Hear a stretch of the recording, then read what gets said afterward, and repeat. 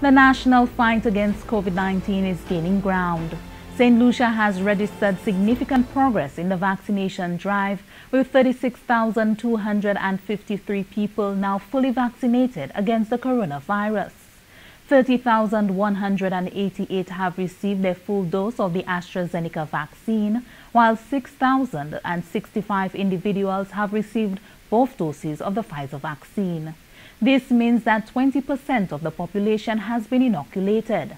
National Immunization Manager in the Ministry of Health, Wellness and Elderly Affairs, Tecla Jn Baptiste, says whilst this seems far away from the desired 70% population immunity, it is a step closer to achieving the overall goal.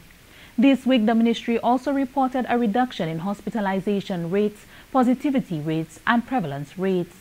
There has been a steady decline in the rate of transmission with a present rate of 1.3. Health officials are, however, urging that the public not let their guard down as the situation remains critical. Over the past weeks, we note a tendency towards a decrease in the reported cases. However, we should not become complacent. We note that there are still variants of concern circulating in country, and as a result, the possibility of another spike exists if we become too relaxed. Therefore, we urge each and every one to continue adhering to the public health measures and get vaccinated. The Ministry of Health continues to note a higher percentage of hospitalizations and deaths in the unvaccinated.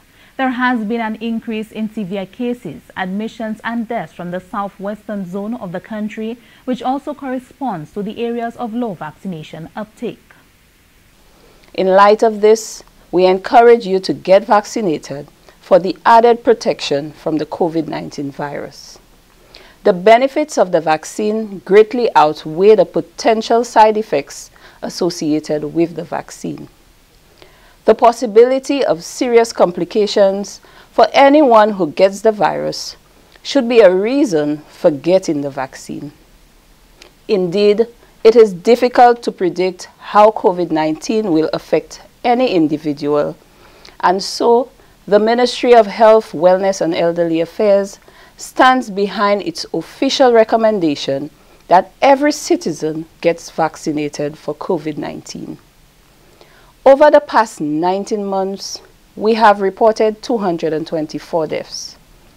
Each life lost was someone dear to one of us: a mother, father, sister, brother, friend, workmate, or someone whom we knew. COVID-19 is real. Ms. Jn Baptiste stressed that COVID-19 vaccines, combined with the public health recommendations, provide the best protection from COVID-19.